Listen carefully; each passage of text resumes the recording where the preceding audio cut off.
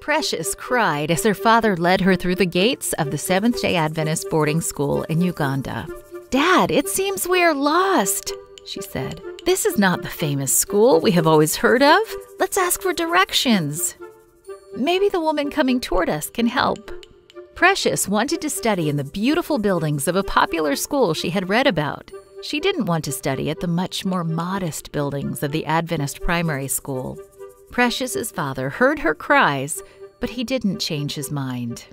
"It's not the magnificence of the buildings, but the excellence of the education that matters, my daughter," he said softly in her ear.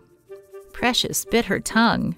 She decided to be quiet, but her face showed her unhappiness as her father enrolled her in classes at the school. She would live in the school dormitory and eat at the school cafeteria.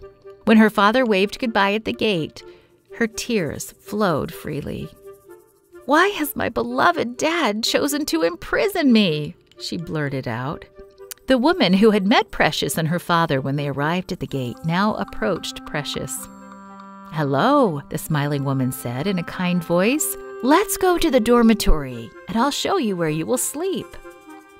Precious sadly followed as the woman carried her suitcase to the dormitory.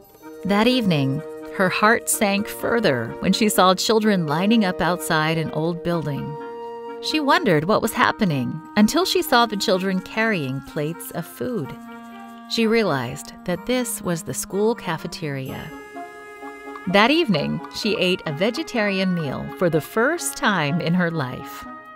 Later, Precious heard a bell ringing and saw children running joyfully to the campus chapel for evening worship. She decided to return to the dormitory to rest. But when she reached the dormitory, she found that the doors were locked. She returned to the chapel and stood outside, unsure about what to do.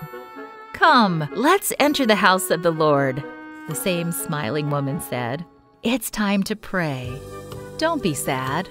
The woman spoke so kindly, Precious felt loved, and she entered the chapel.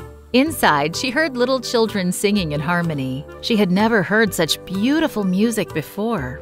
After the children sang, someone stood up and spoke about Jesus. Her sadness quickly went away after hearing the singing and the worship talk. "At least I will enjoy this part of the school," she thought. When her father returned at the end of the school term, he was surprised when Precious announced that she wanted to return to the school after her vacation. She said she didn't want to miss seeing the kind teachers who began every lesson with prayer and a Bible text.